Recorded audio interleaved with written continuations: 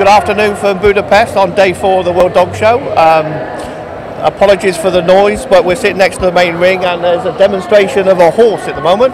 As an Englishman, I'm very proud to have sitting next to me today the chairman of the Kennel Club, the English Kennel Club, but the Kennel Club, Steve Dean. If you'd like to just tell people. Well, thanks, mate. Yes, I'm Steve Dean. I'm chairman of the Kennel Club. I'm a veterinary surgeon. Yep. The first one who's been chairman of the Kennel Club.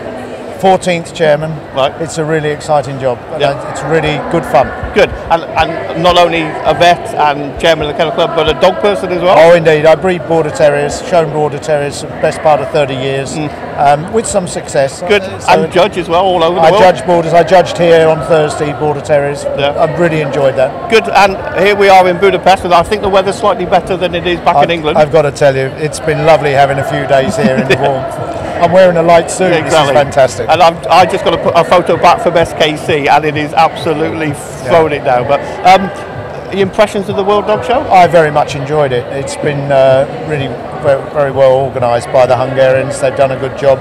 It can't be easy organising a show like this once, on occasion. Yeah. So to take this around the world, each time it must be a fresh challenge. But what I've seen here has been great. The dogs have been wonderful. The people have been very friendly. We've been looked after very well by the Hungarians.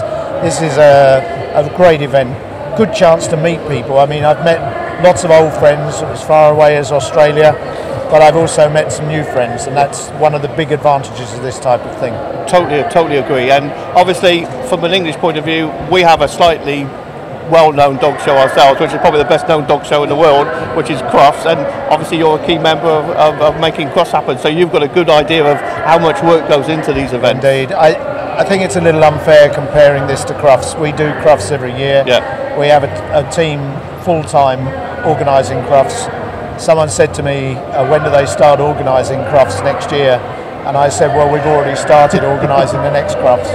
And indeed, we're choosing the judges for 3 or 4 Crufts in advance. Yeah. So it's a little unfair to compare them, because we really we like to believe we're professionals at this job. And Crufts is, after all, it's a real family affair. We put it on as a family dog show. Yeah. And it shows every aspect of the dog in human life. Yeah. Whereas here, it's just a different scale. Yeah. And I don't think you should try and compare them. Good.